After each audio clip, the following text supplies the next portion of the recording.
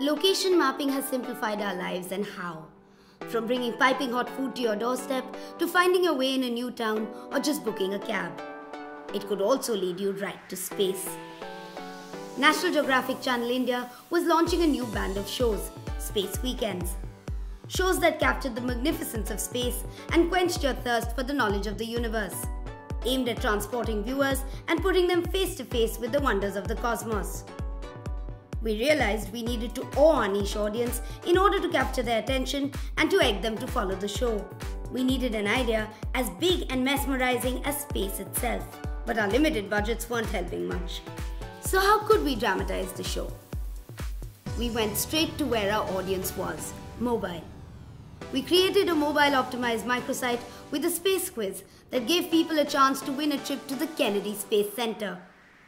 And to drive people to this, we came up with an innovative mobile banner to hook people's attention. A banner that used existing technology and turned it into an experience that gave people a taste of outer space. The moment a user clicked on the banner, we used their phone's geolocation to pinpoint their position. And we showed them exactly where they were before gradually zooming them out, till they were out of their area, their city, their country. It took the users to space. And once they got there, we told them all about Nat Geo Space Weekends. We then directed them to the microsite. We also intrigued them enough to check out the show. In just 3 days, the numbers for our mobile banner skyrocketed.